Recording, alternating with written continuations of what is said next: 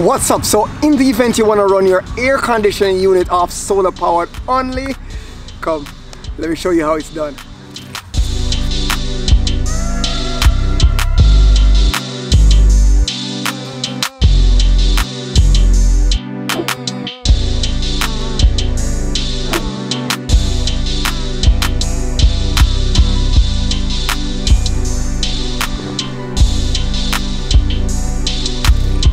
So guys, this, as you can see, 5-year warranty on the compressor, and it's a solar hybrid AC unit. So this unit is an 18,000 BTU, and similar to the one that's at Pyramid Point in Ocho Rios, and we've done this installation a few months ago. This is actually on grid power only, so it's on JPS for those persons who are tuning in from Jamaica. It's on JPS power only, and what we're doing now is actually setting up so that we can get it on solar. So we're getting the trenches dug, getting the pipes installed, and what we're going to be doing is setting up around 6 to 8 solar panels. So around 6 to 8 solar panels out that side to power that unit right there.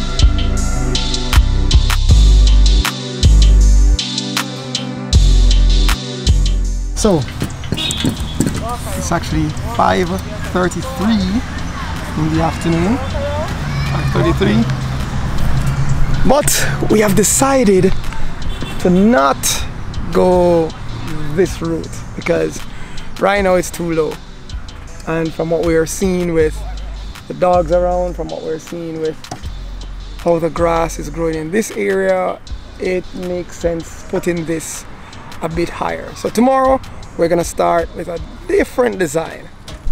What's up everyone, welcome back. It's a totally new day, and what we have done, we have these holes dug. They are approximately 2 feet deep, and there are 12 of them.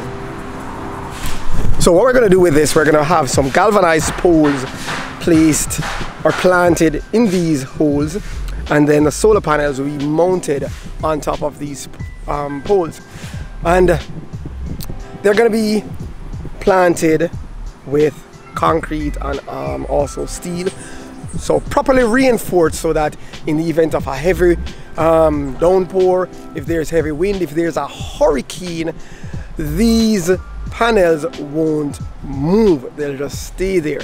So we have this project on the way, and stay tuned. Alright, so 2 major setbacks. 1, it's raining, and 2, in making a trench, that trench from where the solar panels are going to be placed back to where the solar AC will be, well, the solar AC is positioned there already. In making a trench, we ruptured the main water supply to the building, so now we're gonna have to get accessories and stuff to get that pipe repaired. But hopefully the rain holds up and we can get back out there, but we're gonna try and get this done today.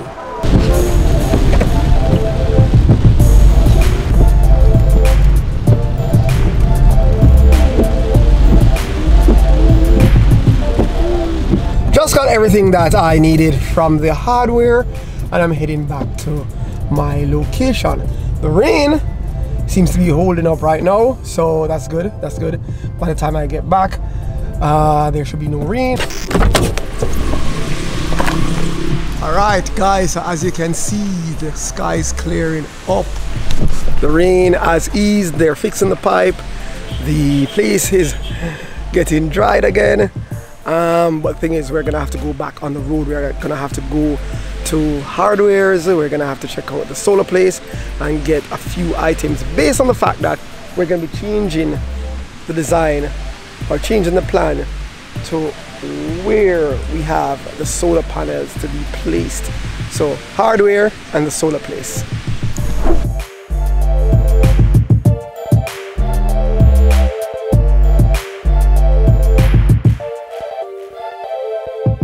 Alright, so we're driving in now. We're at the location to pick up a few solar items or renewable energy items.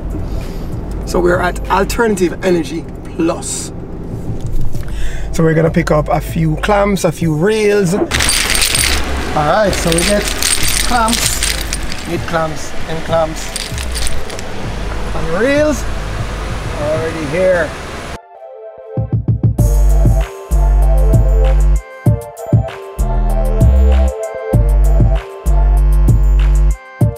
So it's after 6:30, 6:35 to be exact, and we're still here.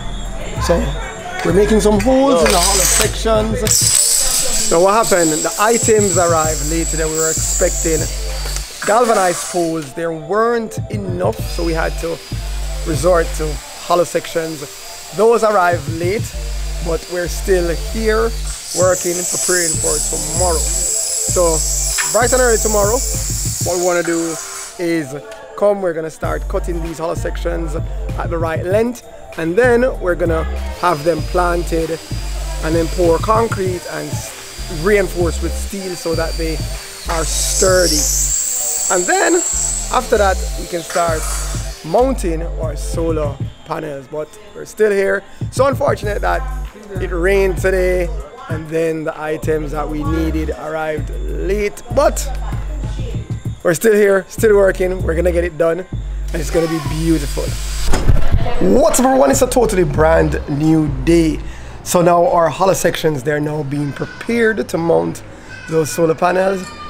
But one thing, we completed this pipe. So this pipe will be carrying the cables from where the solar panels are gonna be placed. Cables will be coming up here and terminated on these. And these are your ports, your MC4 ports, and that's direct connection to the solar panel.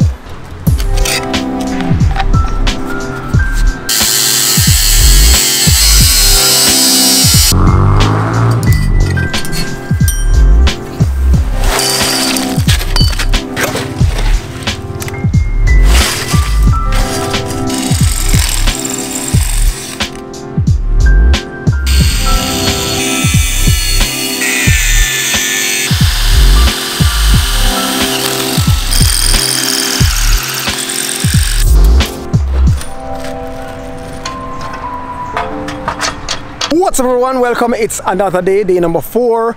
It's bright and sunny. Unfortunately yesterday we got held up a bit by the rain, but it's now bright and sunny and we are now 90% complete. So as you look behind me, you'll see one row of our solar panels. We have 6 being mounted. One section is already completed and we have the next row now being erected.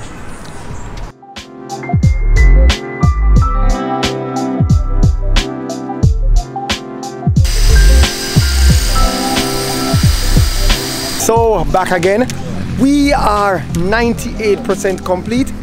If you look behind me, the guys are almost done. Just some small adjustments are needed. So all 6 panels are now mounted. They're firmly and securely in place. And we're doing this just before the rain begins. So we still have a few small things to get done. Stuff like getting these cables drawn into these pipes. And then as soon as that's done, then we can connect and test.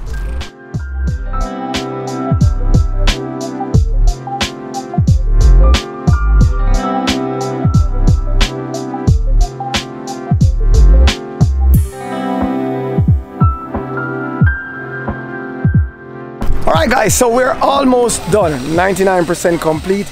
We have drawn in all the cables. We're now connecting them to the solar panels. That is almost done. And a little bit of info I didn't share. We're using these black panels. These are S Energy, rated at 325 watts each. So the unit, the 18,000 BTU, needs 1390 watts to operate. It is connected in a hybrid mode, so that means it's getting power from the solar panels and it's also getting power from the local grid. In our case, where I'm at, that means it's also connected to JPS. So these 6 S Energy panels rated at 325 watts will give it 1950 watts in total. So a little bit over 500 watts based on what the unit requires. What's up guys? It is, what time is it? It's 8:30 a.m. Saturday morning. It's a brand new day.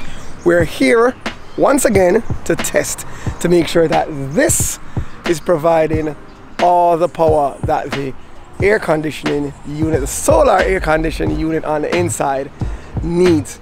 So right now, as you can see, all the panels are brightly lit, except for just the corner section of this one.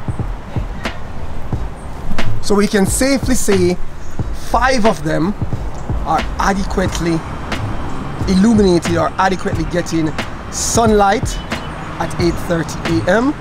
Just one, just that one right here. But yeah,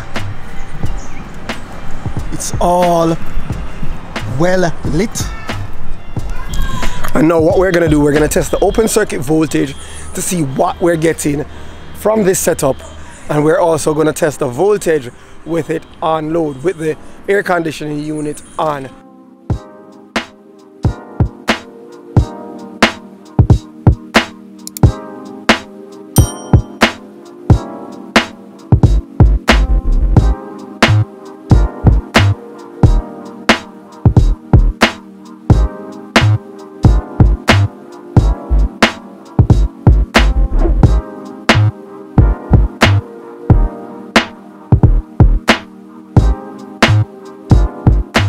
So guys, as it is now, we're testing the open circuit voltage. We are getting 215 volts from that setup.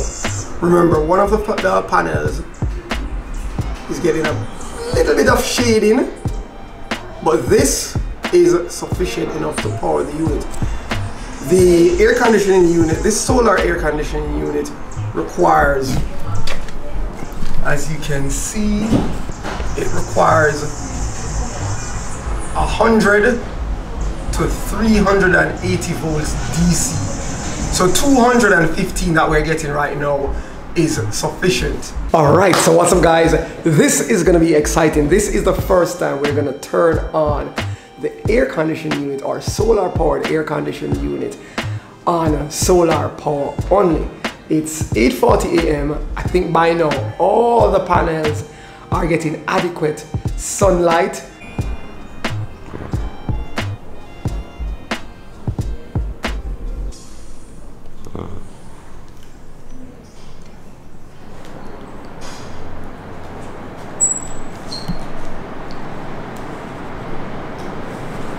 All right, so there we are.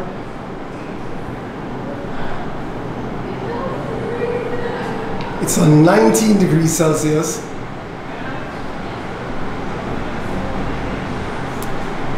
We're on 19 degrees Celsius.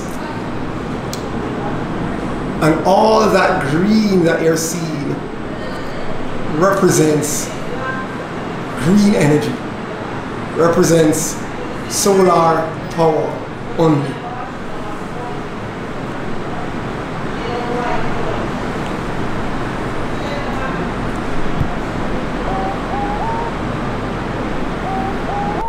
now we're gonna test the voltage with the unit loaded. And we are getting 185 volts. So that's with the unit running. It's at 19 degrees Celsius on the inside. Everything that we're getting in terms of power is being supplied by the solar panel set up on the outside.